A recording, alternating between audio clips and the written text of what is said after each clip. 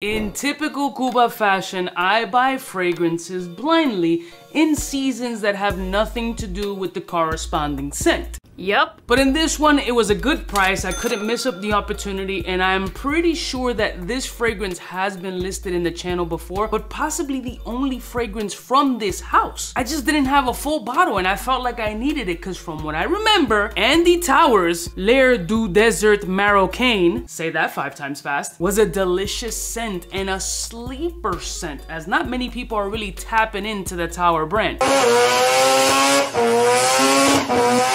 It had like a mild little surge of hype, but people kind of fell off to it because there's just so many other niche brands. But I'm gonna be re-tapping into this in 2024 since I already bought a bottle. Let's roll my music so we can tap into Andy Tower joint and see if this joint is as good as I think I remember it.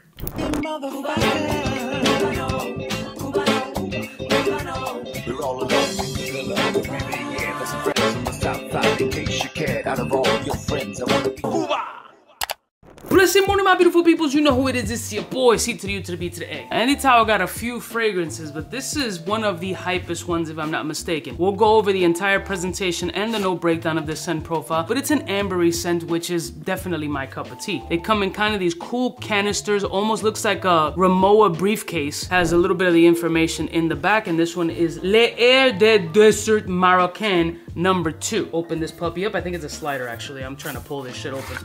It's a slider. Boom, he signs on it. Thank you, enjoy, Andy Tower. And here's what the bottles look like. Very nice, very unique, very different, simplistic, but beautiful. But let's get into the notes of this fragrance before I smell it, because I'm already getting excited because I truly feel that this is the one that I smelled before, but I could be confused, but it's an amber fragrance, so what can possibly go wrong? Nothing can go wrong. Alright, so according to Fragrantica, the notes of the fragrance start off with coriander, cumin, petitgrain, and lavender, followed by labdanum, birch, jasmine, geranium, and then we got amber, cedar, vetiver, patchouli, and oak moss. This definitely does not have any kind of fuckboy energy, but I'm really curious to re-smell this scent because it's just one of those things that you know this shit is gonna hit, but you never had it in the collection, so you're excited to even have it, although it's not the season to wear this shit. But we'll see if I still feel that type of way right now. Jesus Christ. I mean, instant? I mean, fucking instant? My God. My God. Holy shit. It's like shivering down my cervical spine into my coccyx. Such a beautiful, fresh, really underlying tiger balm-ish, muscle relaxing cream, airiness uplifting, beautiful, sexy amber that this fucking guy created. Holy shit, Andy. Hey, Andy. I gotta put this on skin. It's a disrespect to put this on a test strip. Disrespect. Atomizer is a little weak, but whatever, who cares? Like, I like those little squirt, like orgasmic nut atomizers. So I could just spray less and just have one good, like, consistent.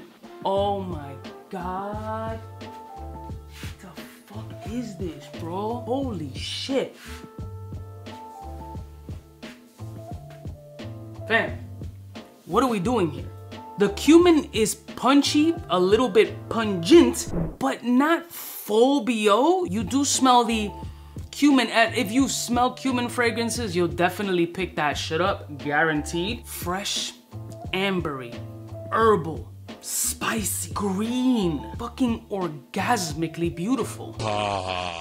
Unique, because one of the things that can happen with amber fragrances is it may get redundant. There's a lot of amber fragrances that do tend to intertwine, but I'm gonna take back an original statement that I made. I said, like, I'm used to getting fragrances that aren't for this weather, for the springtime, and that are generally catered for cold weather and get them in the wrong seasons. I can absolutely pull this off in spring. Like, I'm ass backwards completely wrong. The freshness in here, the airiness, the slight herbal, green, grassy, mentholic nature of this fucking scent can absolutely be pulled off in the springtime, and thank God. It's mildly dry in that midsection. You do pick up vetiver notes, the woods in here, that cedar here feels real. Like, I feel like I'm gonna pick up the bottle, look at the shit, and see little chunks of wood up in this piece. It's so beautifully executed, balanced artistically, like nothing supersedes the other. It's got the right amount of amber, giving you that sweetness that you're looking for in an amber scent, an underlying caramelized kind of sugary essence. Then you got green, you got florals, you got grassy, you got almost moist, dewish